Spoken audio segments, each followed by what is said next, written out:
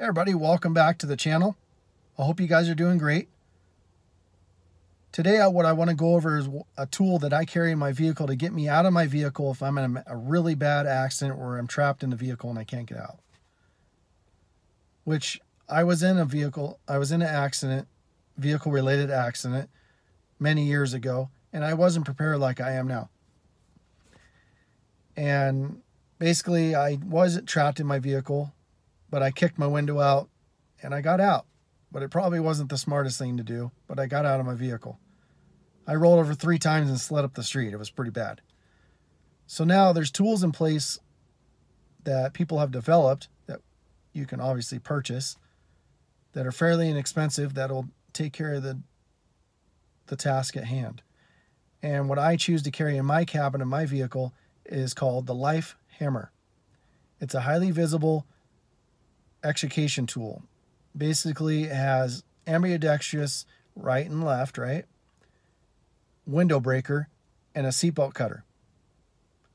I will show you placement of where I carry it and why I carry it there in just a second. So stay tuned. I'll be right back.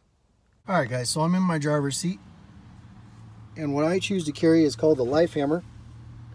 You can see it poking out underneath my floor mat. I'm gonna go ahead and reach down there. Now this is right between your pedals, between your legs. So if you're in a rollover, this is an easy spot to grab a tool from instead of grabbing from your glove box, which might be compromised from the airbag going off, side impact, jamming it shut. The center console could be compromised. It could be broken. You can't get into it. Maybe it opened up and then your Life Hammer is somewhere across the vehicle. Or since this thing has pointed edge, it might hit you.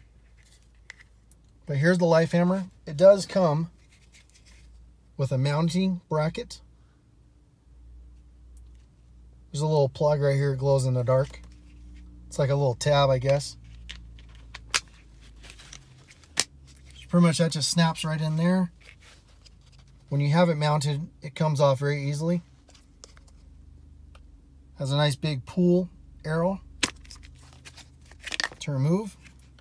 So it has right and left ambidextrous window breakers and a seatbelt cutter on the bottom.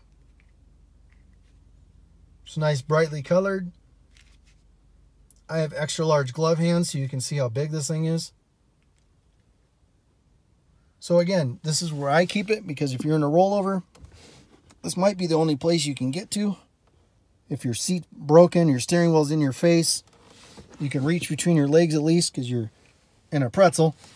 Pull this up, cut the seat belt, break the windows, break the windshield, whatever you need to do to get you out.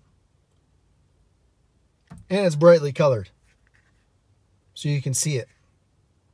Or a rescuer can see it. If they need a tool while they're trying to get you out, who knows? But either way, this is what I wanted to share with you. This is what I carry in my car or my vehicle to get myself out of my vehicle.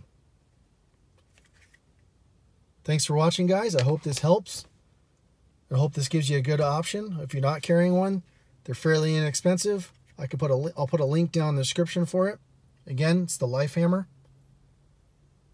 And you guys enjoy your day. See you soon.